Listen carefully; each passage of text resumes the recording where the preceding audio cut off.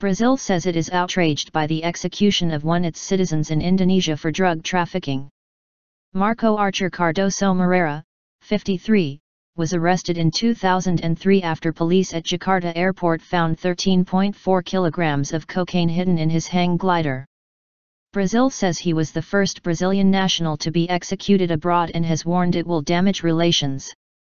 5 other convicts, from Indonesia, Malawi, Nigeria, Vietnam, and the Netherlands, were executed on Sunday. Convicted of drugs charges, they faced a firing squad in central Java province shortly after midnight local time. 5 were executed on the island of Nusa Kambangan and the other one, a Vietnamese woman, was executed in the small central Javanese town of Boyolali. Ambassador recalled. Brazilian President Dilma Rousseff said in a statement that she was outraged and dismayed. Relations between the two countries have been affected, said Ms. Rousseff. The Brazilian ambassador to Jakarta has been recalled for consultations, she added. Indonesia has some of the world's toughest drug laws.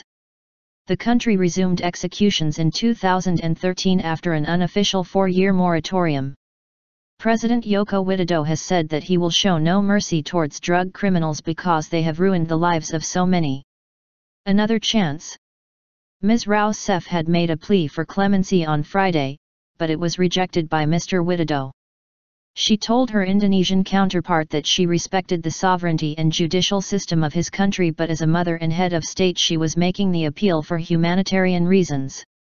Brazil says Mr. Widodo said he understood the Brazilian president's concern but said he could not commute the sentence as the full legal process had been followed.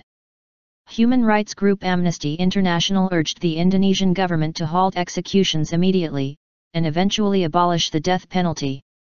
Moreira said in a video recorded by a friend that he regretted trying to smuggle cocaine into Indonesia. I am aware that I committed a serious offense, but I believe I deserve another chance.